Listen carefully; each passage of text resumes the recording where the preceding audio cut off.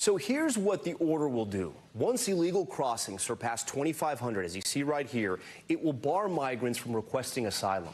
The restrictions will last until they dip below 1,500 per day. And right now, the daily average of encounters is around 4,000, which means this order will go into effect immediately. And a reminder, the border spans nearly 2,000 miles from Southern California all the way to Texas, which means the order will impact more than 300 points of entry. So there are questions tonight on whether the U.S. even has the manpower to make this a reality. Biden's executive order signals a massive shift in his political stance on immigration. The move, something he sharply criticized on the debate stage before becoming president.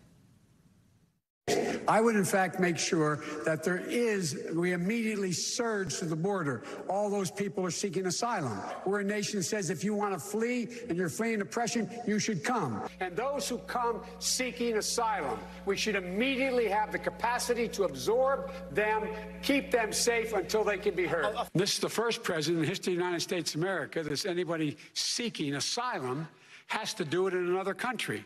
That's never happened before in America.